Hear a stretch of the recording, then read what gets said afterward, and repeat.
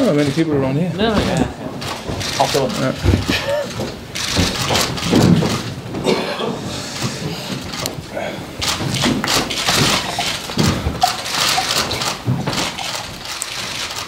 Oh, many flashlights too. We got one second. Yeah.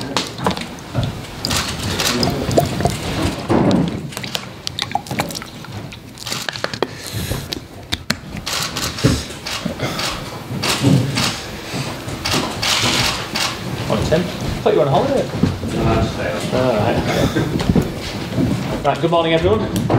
Thanks for joining us first of all. Delighted to be able to welcome Jan Siewert as a good new head coach of Huddersfield Town.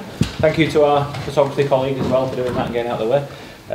Jan's going to say a few words in a second. We'll do the first live broadcast section. When we finish that, we'll do an embargoed section for tomorrow morning for newspapers seated in the same position. So we'll ask you to turn off at the back if that's okay. But for now, I'll hand over to Jan to say a few words. Thank you, Jan. Yeah. Hello to all of you. First of all, yeah, I'd like to say that I'm very proud to be the new manager of Huddersfield Town, and I'd like to thank Huddersfield Town, Dean Hoyle, Julian Winter, and also I'd like to thank Borussia Dortmund, Michael Zorg and Ingo Boris, who made that possible, that I have the opportunity to start here in Huddersfield. And of course, and I'd like to point that out, the biggest respect to what Dave Wagner did here. It was incredible, and all the people around him in Huddersfield. Yeah, this is a thing which was fantastic, and it belongs to the people here in Huddersfield and belongs to the history of that club. Furthermore, I'd like to thank Mark Hudson for his work, which he did last week during the week, which was very important. And yeah, now I'm really looking forward to do my work here and start my work here. Thanks a lot. Tim. Hi. The club say they first spoke to you over 2 years ago, so can you just talk us through the process, how things developed following David Wagner's departure and your appointment here? Yeah, as it was written, we stayed in touch. I think since I was working in Bochum, I did my work there, and as you know, until the end of my contracts I always was working for the club full time, so we were in touch and I followed what was happening here in Huddersfield, and it was really fascinating to me. It's a special club, and I think that's the reason also why I decided for Huddersfield Town. It's a big step up from the job you were doing at Dortmund, but it's one that David Wagner did successfully. So do you look at this as a huge challenge but also a big opportunity? I think so. And I always did my way, so I can't be compared to David Wagner because he's a fantastic manager, had much success here, but now it's my new role here, it's a new chapter I think, and the most important thing is that I'm used to work with professional players. In Dortmund I had great opportunities by that, and so I'd like to challenge myself, and I'm really looking forward to get to know the players and the stuff here. Why do you think coaches from Dortmund and Germany generally have come over and been so successful in England? I don't really know. First of all, I'd have to say that you're fantastic coaches too, and the most important thing is that maybe we have a certain style, a certain idea of football, and I have my idea of football which developed over the years, and yeah, I'm really looking forward to present it. You mentioned your style there. Huddersfield have struggled for goals, so what will be your style of football? Could the fans expect an attacking philosophy? You think I read it and it sounds fantastic what was on the homepage from Huddersfield Town, and of course it's my way of playing football. The most important thing is but that we're in a certain situation at the moment and the team is in a certain situation. So first of all I'd like to point out that it's I have to get to understand the players, and then we can do everything of course. Yeah, but the most important thing is that my style is my style, but it's better, you can talk flowery about everything, but the most important thing is to work it out with the players, because they are important. And then we'll see, and I'd like to see the people that they know, okay, this is our football then. Have you been promised any funds in the transfer market? Do you expect to be busy between now and the end of the month? I think my day has more than 24 hours at the moment.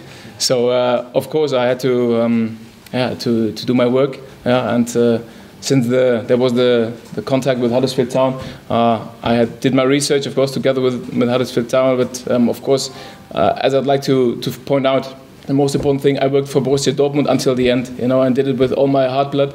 Yeah, and I think now is the time to have a thought of the transfer period, and yeah, I think we have a look at that. You weren't at the game on Sunday. Martin from Wakefield was. Did you watch that with amusement like the rest of us, and did you watch the game? I have to thank Martin from Wakefield because it's fantastic that I could observe the game then, you know what I mean? By the way, fantastic guy, I met him yesterday, and what he's doing is great with the people and the charity, and fantastic. So, as I told you, we were in touch since a few years now, because the club were prepared, and me too. And I observed some games, and I had my thoughts about the squad. So I think the most important thing is that it's a fantastic atmosphere in the stadium. Incredible what the fans always do here in Huddersfield. This is very special, and I'm looking forward to feel that. And finally from me, in terms of staying in the Premier League now, it looks a very, very difficult one to stay up from the position that Huddersfield are in. How confident are you that you can make a real fight of it? Without being confident, I wouldn't sit here. And I think that we have to work hard and do our very best and prepare for everything. We have 50 more games, and my only focus at the moment is the task which I have to do with the team, and I will give everything to have good games. Thank you. Jan, you're the youngest manager in the Premier League. What was it that excited you about the challenge, and how much are you looking forward to playing in this league? I'm the youngest one. I did not know that. It's a compliment. First of all, it's quite impressive to me. Is it the term impressive? Excuse for sometimes the words are not the right ones. The most important thing is that I'm confident that I'm going to show my work here in Premier League, and I respect all the things of the Premier League because it's for me the biggest league in the world, and I'm so proud that I can be part of that. It's a huge challenge. Do you feel that it is an achievable challenge, that you still have time with those 15 games left? Please, can you repeat one more time? It's a huge challenge to try to stay up, but do you feel you have the time to possibly give it your all to do that? So what is time in life? The most important thing is, since my coach career, I always challenge myself, and it developed from year to year. So I think the most important thing is that I'd like to challenge myself, and I like that the boys feel that I'd like to challenge the lads to challenge myself. So I'm looking forward to that. Anyone else? Yeah, go on, Tony. Jan, welcome to Huddersfield. Because of the contact you had 2 years ago, obviously you made clear you were focused on the jobs that you had, but because of that contact, have you kept maybe a closer eye on Huddersfield Town than you might have done? So are much more aware of the players and what's been going on here? That you followed Huddersfield more closely in that 2 years than other clubs. As I try to explain, Huddersfield is a special club for me, and it's a very familiar club. So of course I was observing the games, and I had a connection to that, and I'm very proud to sign here because it's the next step for me, a big step. But I'm looking forward to start with my work now. And have you had any contact with David Wagner? Not yet. I will, and not yet because there's so many things to do, but I will. You've made it very clear that you are very much your own man, but are there things that you will share in common because there is a familiarity of the path that you have taken and he took? Please, can you please repeat once again? Is there a familiarity because, of the background of David Wagner, the background that you have, that there will be familiarities, something that is similar between the way that you go about your job and he went about his, or would you say you are totally different? First of all, of course, there are similarities because maybe you know our playing style a bit, but the most important thing is that I'm Jan Siewert, and I have to do my way like David did his way. And I think we should not compare us two because that's not possible. And the most important thing is now the familiarity of the club made me proud, and it was one of the reasons why I signed here. Thank you. One for Julian, sorry, was Jan the #1 target for this since when David Wagner left? Yes, absolutely. We didn't actually speak to anyone else from the moment that we knew David was leaving.